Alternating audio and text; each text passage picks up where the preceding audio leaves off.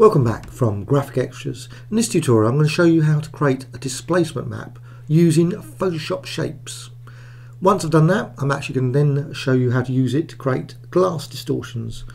And right, just going to go to Photoshop. I'm using CC, but don't have to. Now this custom shape is from Graphic Extras, part of 13,000 custom shapes on that site. I'm going to add layer style, drop shadow, just quick one, click. Now to create a displacement map, just save that as a PSD file. So just go to File, Save As, and I've already created them, so I'm obviously not going to create it again.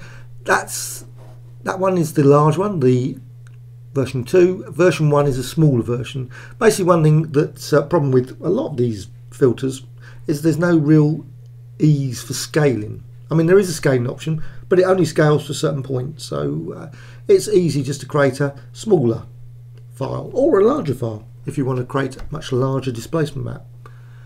Now, one thing with vectors, of course, they can be any size. So, okay, cancel. Just get rid of that. Now I'm just going to quickly apply a gradient. Just a colourful gradient, standard one, Photoshop. Filter, filter gallery, and there you are. You've already got the displacement map in there. I can quickly load it via load texture, just to show you. Loading that one. And the reason why I'm saying about the scale is that if I do this scale, it only goes down to a certain point. Why it doesn't go down to 2% or whatever, who knows. But it only goes to a certain point, so obviously to get around that you can use a smaller file. Quick and easy. Right, put that back to 100%. And now, just going to quickly apply it. And there you are, you've got a quick glass distortion. That doesn't really particularly look like glass at all. So next thing, I'm actually going to go to Image, Adjustments, Black and White. I'm going to tweak that slightly. Okay, now it's starting to look more like glass to a degree.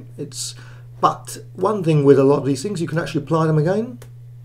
So just apply that again, and a couple of applies, and it actually starts to look realistically like glass. It's a real glass distortion. So you can actually see the structure within the glass. Okay, and now I'm just going to show you can actually, of course, just rotate the image, and you can apply, of course, the distortion again. And there you've actually got a far more complicated glass effect now. You can rotate it again, apply it again, apply it multiple times,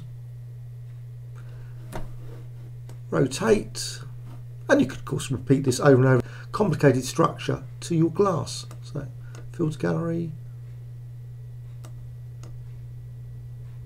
Yeah.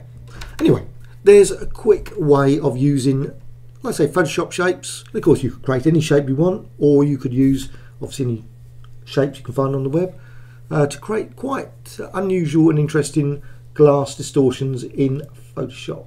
Of course, you could extend this further. You could actually modify, apply other effects as well, of course, as well as apply colour to the image as well if you want. Anyway, hope you found this tutorial of interest, and you'll subscribe to the Graphic Extras channel. That'd be really great. Always new videos every couple of days, and thank you much.